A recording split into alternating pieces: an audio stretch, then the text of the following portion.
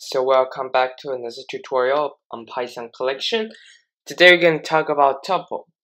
So tuple is another Python data type that is ordered like a list, but it's unchangeable like a string. Means that you still have to access this index number, but you cannot modify, delete elements from it. So this is how can we create a tuple. To create a tuple, you can use round brackets, such as a tuple equals parenthesis 1, 2, 3. If you want to create a tuple, if you want to create one element only, you can say b tuple equals 1, comma. Yeah. And then these tuples are commonly used as a order pair, like longitude, latitude, but they can use in other cases as well. Alright, so you just create your first tuple. Now let's take a look at the access tuple element. So I suggest you to watch the list, how to access a list tutorial in Python. And I covered some sort of detail, like a pretty detail on how to access it. Since access a tuple is similar. Alright, so to access an element in tuple, you can use index number just like in list. Just like how could you use negative index for range of value in list, you can also do that in tuple. For example, if you want to access second element, you can say print a tuple, but this time you're going to say 1. Because index number 0 is always because whoops, excuse me, CD video 4. Excuse me, let me finish the terminal first. Alright, and I need you solve 20 in the terminal here. Alright, so well, that was fun. Oh yeah, so since it's 0 indexed for every position, like this is like position 2 in human language, you subtract 1 for machine to be able to put your correct value.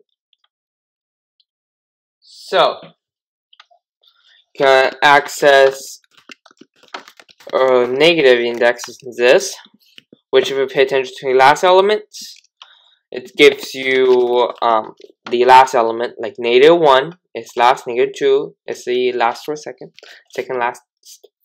Where we can use a range of value, we can say 0 to 1. And then what you see is just 1 here. It should be start with 1 and 2, right? Okay.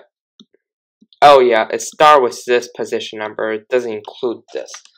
So if I say 0, 2, what you should see is 0, 1 get printed out, which is 10 and 20. That's how could you access a tuple element. Now we're going to learn a little bit special property. I didn't talk in list, but still similar. So you can get the length of a tuple. We will talk about what to use it, because when you talk about loop, it's going to be important.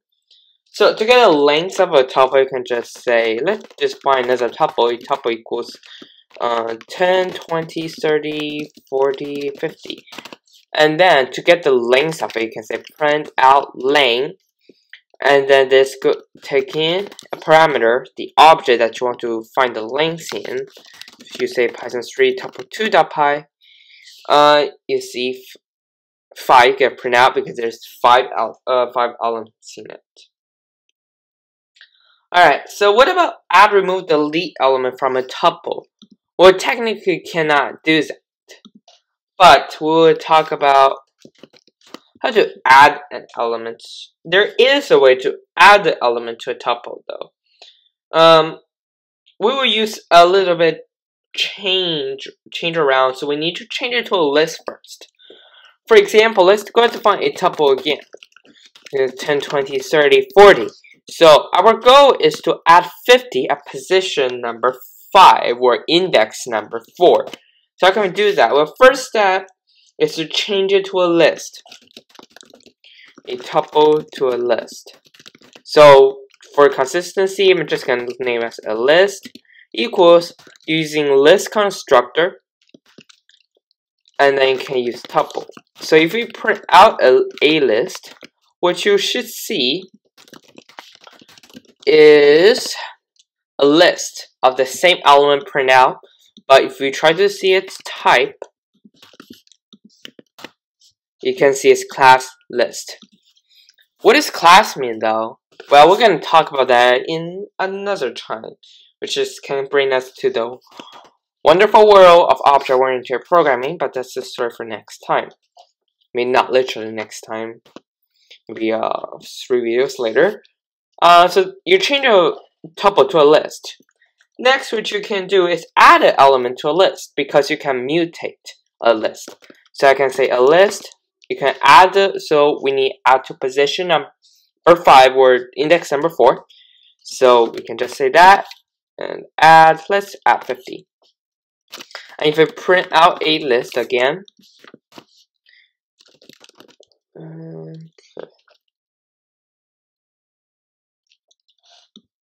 Okay, so probably that's not, yeah, let's use append instead.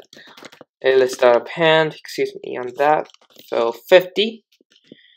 And then, yes, so now this time it did it correctly. I don't know why that shouldn't work. Forgot about that, I saw something different. So, now indeed you see 50 added to a list, but that's not what we want to do. We want to change it to, so we want to change it back to a tuple. So let's recall what did we do so far. So first we change the tuple to a list. Then we add elements to that list, and then we can change it back. So we say a tuple equals tupleify. So let's just make a tuple and put a list here. So change it back to a tuple, and then if we print out a tuple.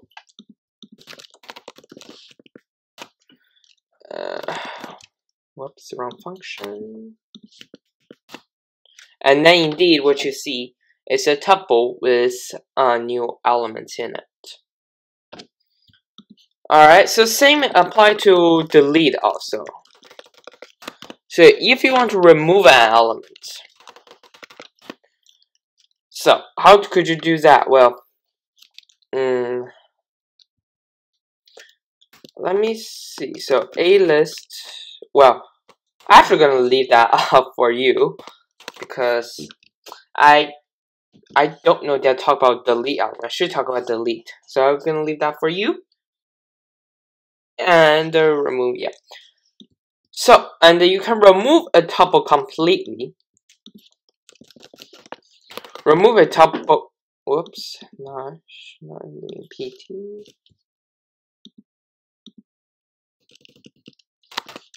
You can remove a tuple completely by using that. So for example, I have a tuple defined, a tuple equals 10, 20, 30. If I say I don't like this tuple anymore, I can use del command. So this delete some tuple. You say delete a tuple, and then if we say print out a tuple, in theory it should send an error because it doesn't exist anymore. Python 3 remove the pi. In theory, you should see an error because a tuple is not defined anymore. That's how could you remove an element, remove a tuple completely. You can see in del. And for other methods, some useful methods, which is only 2, we're going to talk about count. So a tuple equals 10, 20, 30, 40, 50. And then return, so we can use count. First is count, so I can say a tuple.count. So count occurs of a value, so I can just put 10 here.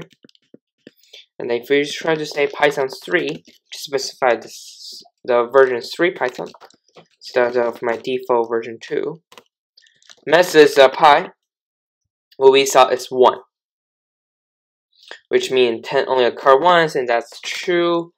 If I make one more 10 here, instead I should see 2 here.